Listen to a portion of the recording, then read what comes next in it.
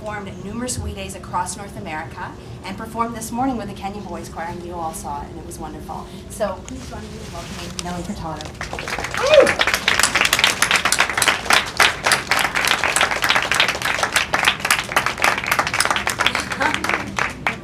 Multiple times on the We Day stage and hung out with us this summer in Africa. Hey everyone. Hello, how are you? Okay, so we can open the floor up to questions. Stephanie?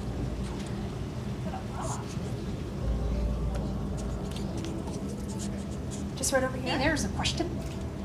Hi, Nelly. You've been to Kenya. How did that trip for you? Oh, that's such a good question. Wow.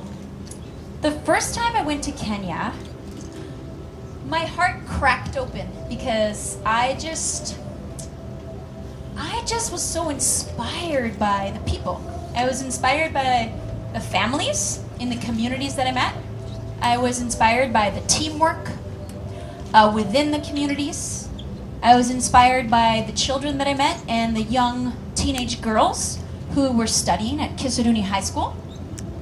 They had a lot of ambition and drive, and a drive that I'd never seen before. Because myself, you know, as a teenager growing up in Canada, in Victoria, BC, you know, I liked school, but it was a given, right? We all get to go to high school.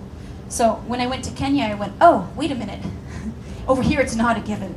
You have to have quite a lot of money to send your kids to high school.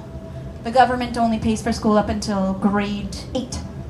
Okay, so these girls, they get up at 5 in the morning, they clean their dorm, they start studying from 6 to 7 a.m. First class is at, after breakfast. I think first class is like 8 a.m.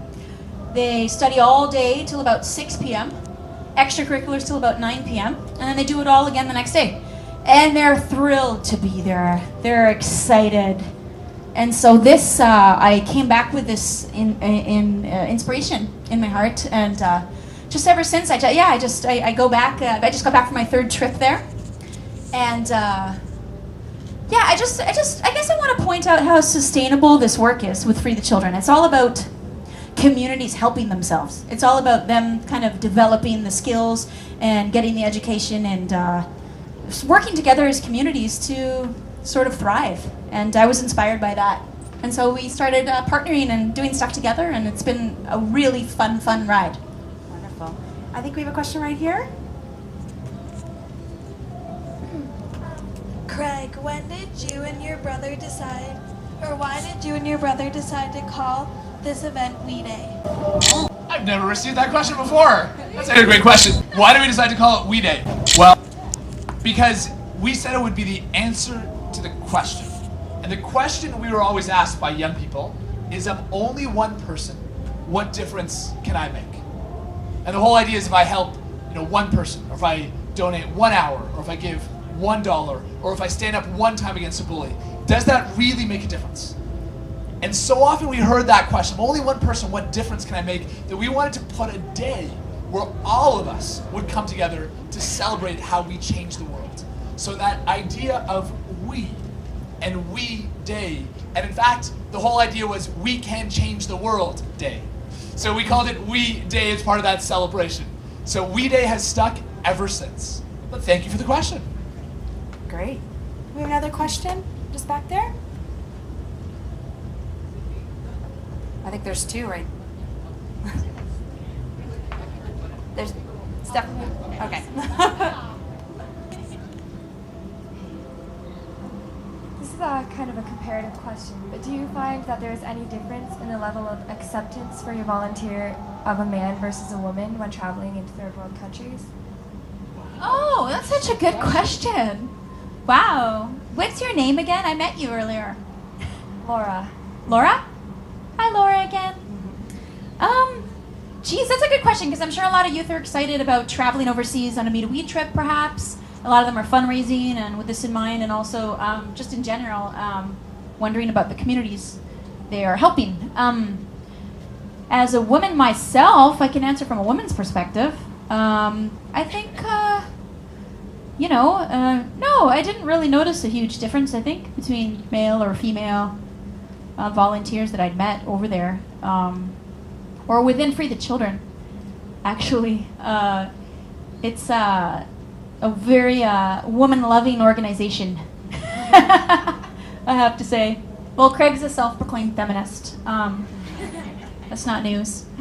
But yeah, so being over there was it was like a really holistic experience, and I felt, you know, obviously within different cultures there are different roles that men and women play that might be unique, you know.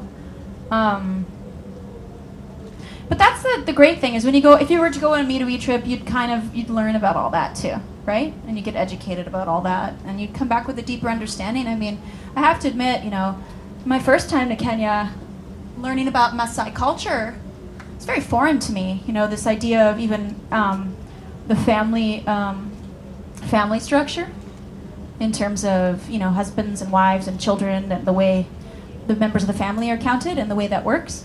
So when you first go somewhere foreign as a visitor, you're quick to judge, right? You have all these preconceived notions in your mind. And then the more friends you make, and the more places you see, and the more things you learn, your mind gets more open and open and open. And I feel like that's where real change takes place. And that's been a beautiful thing. So yeah, I hope some of you get to experience it, but just the same, I'm sure you're experiencing that when you start a new project with your school. It could be local. I mean, I just saw the kids, in Kitchener, a group of kids started HELP, homelessness everywhere. What's the last? Oh, it was. It's HELP, H-E-L-P. It's like to see, like out of sight or something. It was. Yeah. So it's this idea.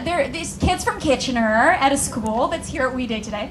They started a campaign called HELP, H-E-L-P, and it's for homelessness. And the whole idea is they're videotaping friends they meet on the street, are members of our community, right? Because we all belong to the same communities. So they're stopping on the street and talking to homeless members of the community and kind of trying to open people's minds. Like, these are real people with real stories, and some of them are really nice, and we've made some friends here. So that's kind of the same idea as what I'm talking about, is when you culturally start opening your mind. I think the same thing can happen in your backyard or on your street, you know? Just take the time to, like, look at things from a different perspective, and then you might learn something new.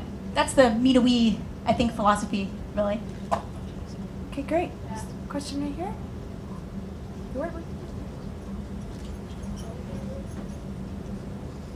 Hi there, my name is Marguerite David, and I am one of the bloggers that you've reached out to. First and foremost, I have to thank you. And I'm going to thank you because 2 years ago, my daughter went to a We Day in Toronto. I'm from London, Ontario. Awesome. And she was so inspired. Oh gosh, I'm going to start crying. She was so inspired that this summer, she spent 2 weeks in Ecuador with 3 children. Thank you. So it has changed her life. She is in grade 12 now, and she's looking to see how she can go into working for Free the Children or something within world development. Fabulous. Thank you for that. And I've also brought my youngest daughter because I wanted her to experience We Day. So I'm very lucky. This is my second. I went to Toronto and I'm here. And I know how you've inspired my children, and I love what I'm seeing here. But I'm asking you, what do you want from us, from the parents, from my generation? I know what you want to do with the new generation, but what are you looking for from us? That's, I have to say, the most unique and unusual and thought-provoking questions that have come from this. This is not a traditional We Day press conference. Normally we get questions like, so, what's Sean Desmond like? You know, and they're a little bit different in tone and voice. There is something in the Waterloo region that's amazing. What do we look for parents for? You know, I believe the most powerful people in the world are not CEOs or politicians, they are parents. Because how you raise a child, that's the only true lasting legacy in the world. How you shape how one young person looks at the world. And with that is an enormous responsibility. We live in an age where so often schools teach about reading, writing, arithmetic, of course, but we have to teach about compassion and courage and community. So this is why we look to you as parents. Let your schools know that this is important to support service learning in schools, to support character education as part of nurturing the whole child, to support this as how you spend time with kids. You know, signing your kids up for sports, incredibly important. Music, part of a well-rounded childhood, but so is service, so is volunteerism. As a parent, That's an enormous responsibility to bring this to a young person, and that is part of a well-rounded childhood. You know, and that is an enormous responsibility of the parents who come here and volunteer. We're honored to welcome, you know, we have about 600 volunteers in various capacities who help at a typical WE Day, sometimes all the way up to 1,000 depending on the size. Those are parents, they're teachers who bring them, they're community leaders. You know, we had Andrew McLeod from Blackberry, who was on stage saying, why is he supporting this? He's a father. He has 2 children in this community. That's why Blackberry is giving back to their community. So the whole idea is we look for parents to prioritize this in schools, in teachable moments with children, in extracurriculars, that this is part of a well-rounded childhood.